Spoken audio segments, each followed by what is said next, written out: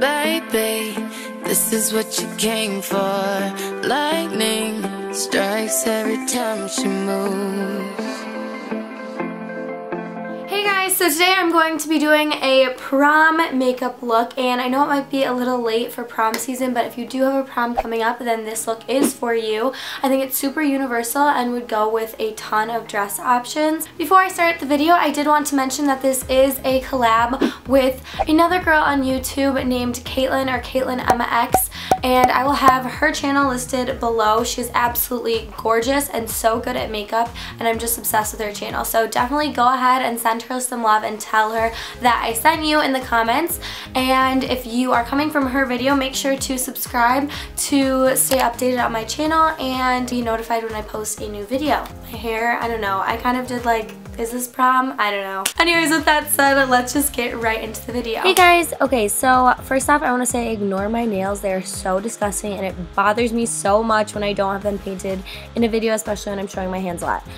Anyways, so basically I'm just showing you guys what I use on my face and eyebrows to save a bit of time. So I just use my usual foundation and primer and my eyebrow stuff, and all the products will be listed in the description below if you did miss anything.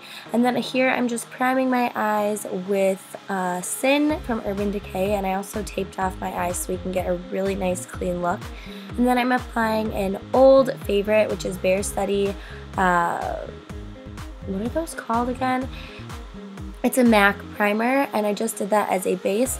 And then I'm using my Lorac Pro Palette, and I'm putting the lightest shimmery shade on my lids, and then I'm blending an orange shade into the crease.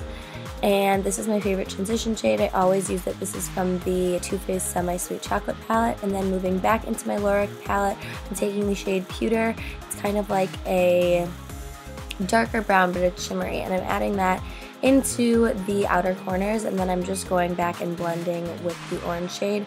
And then here I'm taking a matte black eyeshadow, and I'm putting it on as if I was putting on eyeliner and just making sure to blend it out really well. And then I'm starting to bring it into my crease, and I'm kind of carving out exactly where I want it using an angled brush, and then taking a clean brush and just blending.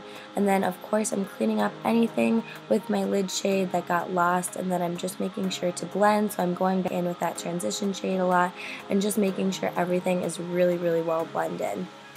And then I'm going with a matte cream shade underneath my brow bone, and yeah, I thought this looked like a lot of shimmer, so I went with a matte highlight up there. And then I'm taking off my tape and I'm adding my concealer. So I did my foundation, but I left my concealer till after because I knew the tape would mess that up.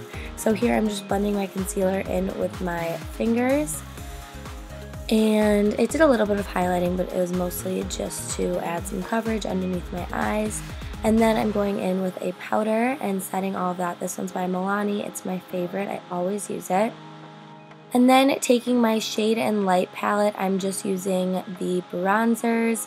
I'm taking the middle one to bronze up my face, so I like to do that before I actually contour, just so I can bring a little bit of color back into my face. I run it down my neck so everything is blending and matching really well.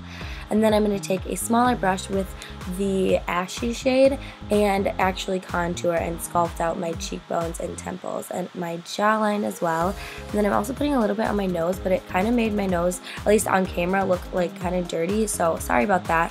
And then I'm also taking one of the lighter shades and running it down the center of my nose. And then I'm taking an old-time favorite blush, which is Milani Luminoso, and this is great for this look because I wanted to keep the cheeks just kind of nice and glowy. So I'm also adding a highlight, which is just an eyeshadow from the Too Faced palette, and I love this as a highlight actually. It's so pretty and it smells like chocolate. And then I'm just taking a big fluffy brush and kind of blending everything out. And then I'm going in with lipstick, so I'm taking this Wet n Wild one, and then I'm adding a NYX Butter Gloss. And then I forgot that I didn't finish my eyes, so I'm going back and adding a gold underneath the lower lash line. This one is just from the Lorac palette, and then I'm also adding my black in, and then I'm just taking a clean brush and kind of blending it out. And then I'm taking a gold eyeliner and running that along my waterline, and then I'm just going to go ahead and curl my eyelashes and add a little bit of mascara to my top and bottom lashes. And I don't need to go crazy with this because I am adding false lashes, and here I put a little bit on my eye and I actually just left it there because if you let it dry then you can just wipe it away with Q-tips. That's why there's like a big black dot on my face. But anyways, here I'm going in with black eyeshadow to cover up the lash band if it's noticeable at all in any of the glue. And here is the completed look. I hope you guys enjoyed it.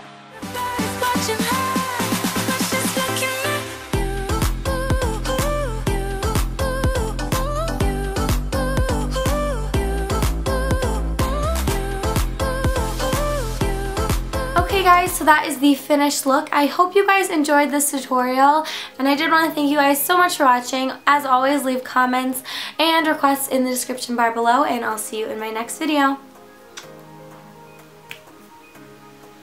So weird. Okay. Whew.